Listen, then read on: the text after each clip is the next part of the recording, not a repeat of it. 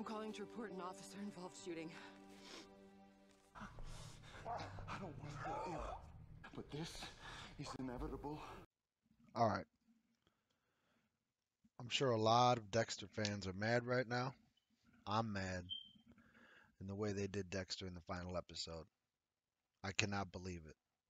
But what if, just hear me out, what if he's not dead?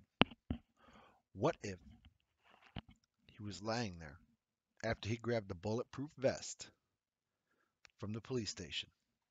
Because he knew it might get down to that. Then he grabbed the blood packet, which we've seen him use before, because he knew it might get down to that. And he gets up while she's talking in the season 2 opener, chokes her out, ends up telling her the same thing he told Coach Logan. You're a good cop, but this was inevitable. Bam!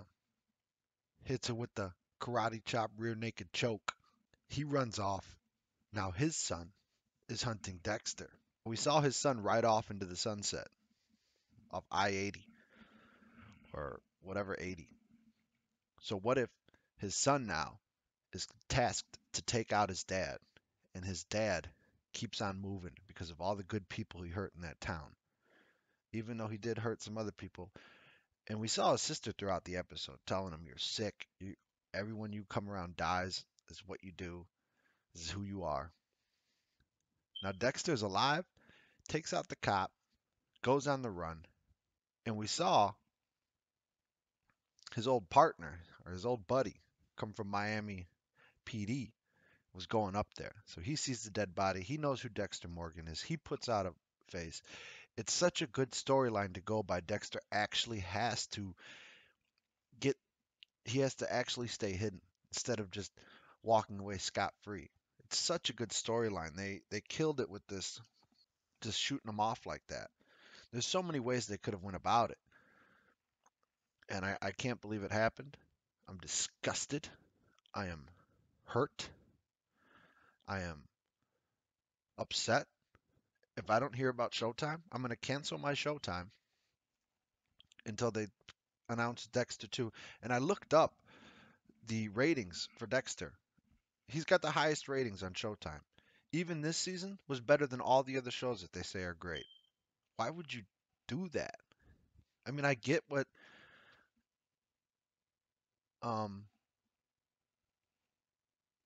I get that bringing Dexter back was a risk. It's like bringing back The Matrix, and that was trash because they went all woke. But this one did a good job of not making it woke, but making it just woke enough. Like that kid that killed the deer. I'm sure all the woke kids were like, yeah, he deserves to die. He killed that white deer. You know, I'm sure that there was so many things in there that they could have done that they kept it just woke enough so it was still a good show. They didn't kill it with wokeness. There was no blue-haired there was no blue-haired dinguses running around. There was no, and that the one guy that talked about how he was a millionaire and the police chief's daughter didn't accept his hot chocolate. That was just woke enough. It didn't push it to the limit. That's what made this show great. They didn't kill it with wokeness, and I love that. And that's what needs to happen. Give them a little wokeness if they want, but so anyway, this needs to come back. Season 2, Showtime's canceled. I'm done with it until they bring back Dexter Season 2. And this is my theory. Chokes her out, goes on the run. Son goes after him, and he actually has to do his killings without being known to the public. That would make it even harder. Before, it's always been easy for him. Now you're actually getting a storyline here. You're actually building a storyline, and you're going to kill him now? This is ridiculous. This is ridiculous. I will not stand for this blasphemy. Tell me what you think. I'm calling to report an officer-involved shooting.